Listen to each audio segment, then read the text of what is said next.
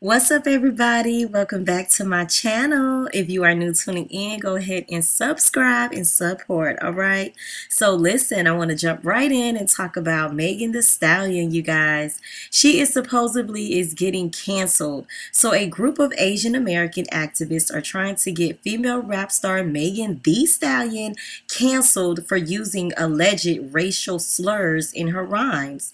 It all started last month when the activist group began digging in the bottom of the trash can and searching through Megan's lyrics with a magnifying glass, and this is what they found. She used the apparent Asian slur ching chong.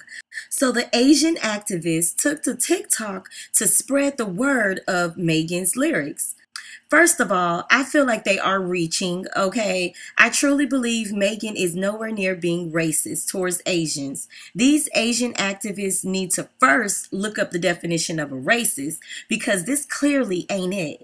I wish people would stop weaponizing this anti-Asian movement to continue to cover up the racist hate crimes against black people that have been happening for centuries. And besides that, there is no black people hate Asians going on nothing out here, okay? The media has painted this narrative to make people believe all of a sudden that black people are out here attacking Asians.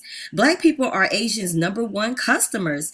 The Asians have the restaurants, the nail salons. They run most of the corner stores and liquor stores in the ghetto, in the hoods, okay? The list goes on. These Asian activists are reaching, okay? It has been centuries where black people are attacked and called racial slurs by Asians and white people, and nothing has never ever been done about it. Where is that same energy for anti-black racism? Check out this new Asian trend on TikTok where Asians are doing blackface. Welcome to my channel. This is Susie, aka Wakanda Queen. 现在挑战一个黑皮妆容，我要直接换人种，有点飘了的我，甚至 What do you have to say about this, anti-Asian people? Nothing. Only people that are going to cancel Megan is maybe the Asians, because she ain't going nowhere in my book.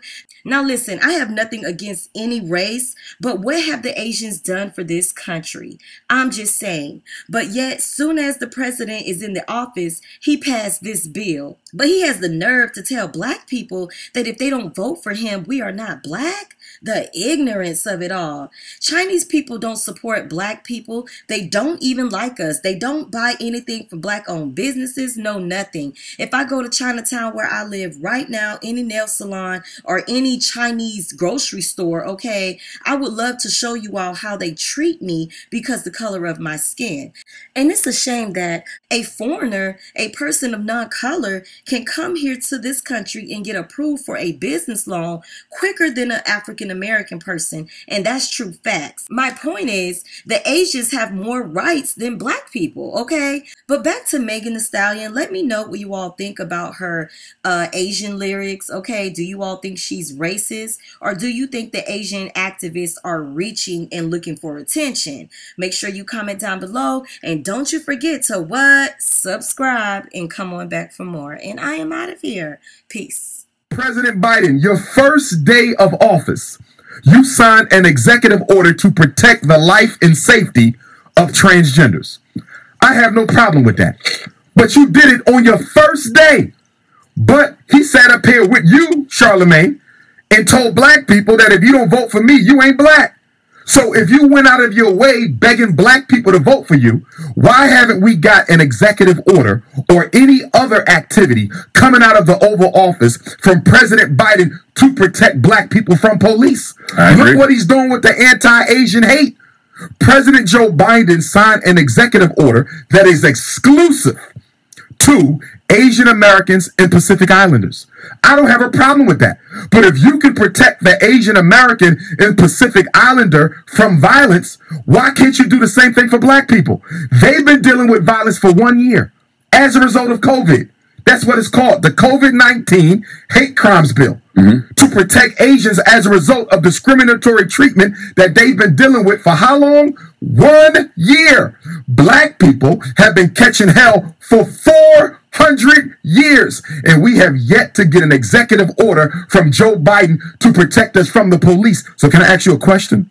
If the Senate was able to pass the anti-Asian hate crimes bill, Charlemagne and Envy, 96-1 with almost no opposition, why is it that the Emmett Till lynching bill still has not been approved? Why is it that there have been over 200 different anti-lynching bills introduced in the U.S. Congress? 200! And not one of them has been approved by the U.S. Congress yet. But the first ever Asian bill goes through on the first try. Look at the racism. Look at the discrimination. Look at the bias. Look at the inequity there. And why are they catering to the Asians? You know why? Because the amount of white people in this country is shrinking. That's right. And whenever the amount of white people in America shrinks, America looks to find other white groups or other minority groups that they can build an alliance with to protect their power and their interests. Who better than the Asians? They're just as conservative politically as many middle-class white Americans. They are just as economically comfortable as many middle-class white Americans.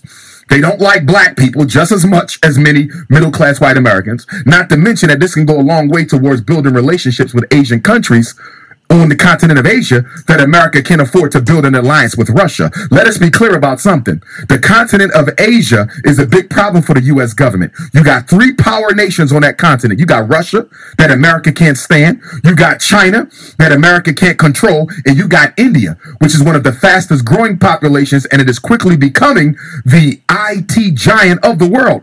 Kamala Harris is not the vice president by accident. Kamala Harris is the vice president on purpose because America needed to send the nation of India an olive branch to improve their relations because America can't afford for India to get tight with China or Russia. This is politics.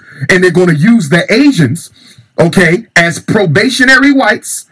They're going to upgrade them to probationary white status to make sure that they stay on the side of the white man and not go on the side of the black man. This Asian agenda is a distraction from the issues that are affecting black people. How do you sign an executive order for the transgenders, executive orders for the Asians? He has signed nothing for black people. And mind you, Envy and Charlemagne, there have been at least 5 notable police terrorism cases on Joe Biden's watch.